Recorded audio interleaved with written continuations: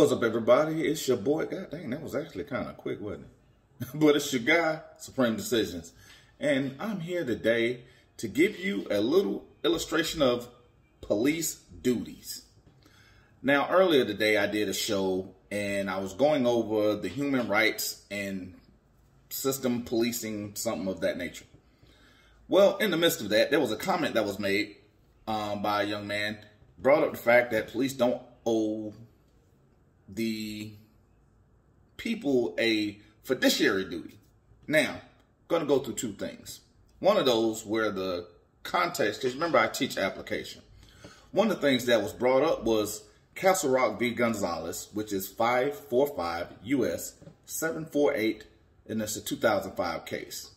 Well, I'm going to read to you what that case consisted of, and I'm also going to give you the secondary part of it, which was my answer on it. But I'm also going to throw in a District of Columbia case. So let's get ready. Warren v. District of Columbia is an often quoted case because it was in the District of Columbia Court of Appeals. And the case that held that police do not owe a specific duty to provide public services to plaintiffs based on the public duty doctrine.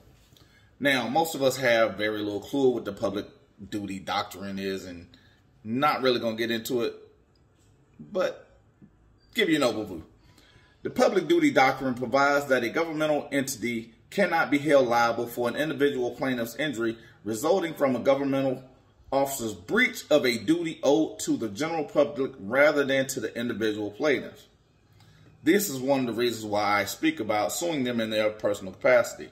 This is also the setup between Malloy v. Briggs, and why I let you know the 1982 or 1983 is the exact case why these things pop up, and it gives you deeper illustration into that. So now, when we have this, note I haven't spoken about fiduciary duty. I'm speaking about a duty of specificity. Well, that's exactly what Castle Rock v. Gonzalez talks about. Castle Rock v. Gonzalez, again, 545 U.S. 748, 2005, is a United States Supreme Court case in which the court ruled 7-2 that a town and the police department could not be sued under 42 U.S.C. 1983 for failing to enforce a restraining order, which had led to the murder of a woman's 3 children by her estranged husband. They are appointed by the governor of each state. But I want you to understand, this is one of the things where I kind of give you one of those directionals. Because we're talking about a specific duty. We're not talking about a fiduciary duty. Because when we talk about it, and I talk about the fiduciary duty, it comes under breach of contract. And I actually had one of those that I was working on earlier, and actually I've been working on for a couple of days. Now, here's where I want to give you something.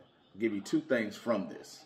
The first thing, under the Constitution and de jure government, the government officer has a fiduciary obligation to each of the people. The reason why is because, again, I've told you once, told you twice. These are things that fall under the trust law that is set up by the Constitution of the United States of America. The contract that a police officer takes with the people is one of his oath when he swears to uphold the Constitution of the United States as well as the Constitution of the state they are enforcing law in. But at the same context is understanding, and we're getting a deeper understanding why I'm saying something in this pretty much arena. Because again, under breach of duty, when you're going through text law and you're understanding that this is done, the deeper you dig, you understand that under the Constitution and de jure government, the government officer has a fiduciary duty or fiduciary obligation to each of the people. I've even read off case law that said the exact same thing. So I'll go deeper as we go along. Thank you guys for supporting the podcast. $4.99, $9.99, or 99 cents per month, because every dollar helps. Or you can donate through Apple Pay, and it's as simple as sending a message.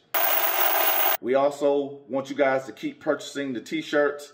They're actually going to be more on the regular as it comes available. And lastly, join a tier, whether it's on Patreon or here on YouTube. We're going to have masterclasses. We're going to have more live shows. And you guys have got to understand, I'm going to give you more shows. I got to give you more of me, because the studio, thanks to you guys, are now being set up. So, going to get more of me a lot more often.